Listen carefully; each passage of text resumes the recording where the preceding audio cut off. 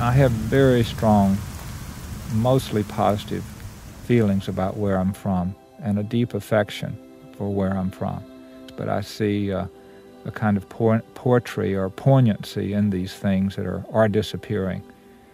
The South is changing rapidly. It's becoming a more affluent part of this country, but it's unfortunate it's beginning to look like almost everywhere else. And these things that I've photographed, that I've made sculptures of, that I've drawn and painted are not going to be around much longer.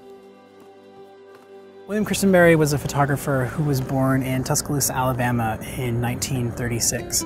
He lived most of his adult life in Washington, D.C., but every summer he would return to Hale County, where he spent his summers as a child making photographs. He was very interested in these sort of unrefined but very genuine expressions of material culture that he would find throughout these rural farming communities.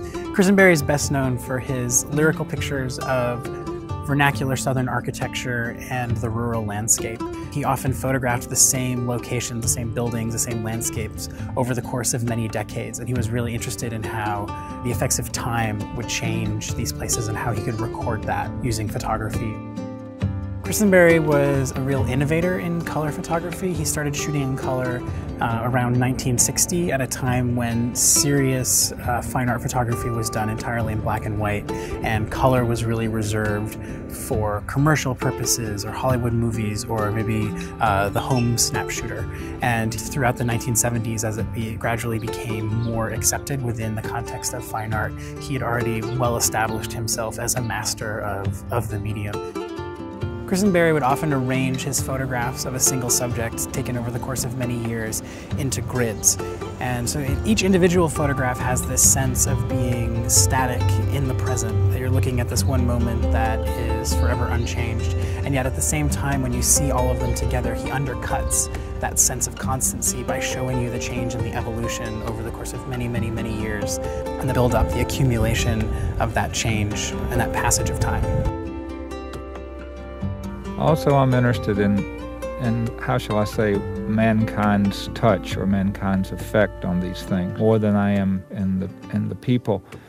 To be very truthful with you, I've never had any real desire to photograph people. I don't know why that is, but I do like or do tend to look at the effect of what people have done to the landscape or to a structure, and certainly what time and the elements of how that they have affected these things. Christenberry began photographing at a time when the country was going through very rapid modernization and populations were shifting from rural agrarian communities to more urban lifestyles. In some of the series, you see the buildings fall apart and decay and eventually disappear. In others, particularly Barry's place, which was a building that he photographed in Greensboro, you see it change over the course of decades. It starts out as a structure that's like a general store, and then it becomes a juke joint and a bar, but it's gradually added to and renewed and refreshed, and the building over the course of the time Christenberry photographed is almost completely transformed to the point where you barely even notice that it's the same building. Being here in Hale County and visiting the sites that Christenberry photographed,